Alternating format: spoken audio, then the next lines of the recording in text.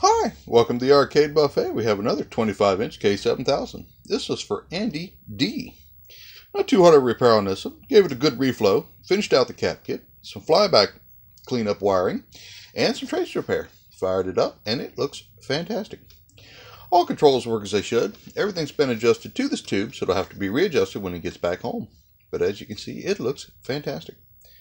It's already run through its burn-in test period, so I'll get it packed up and ready to ship out.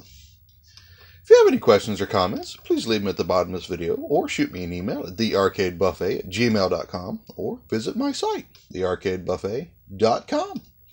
Thanks, and see you soon.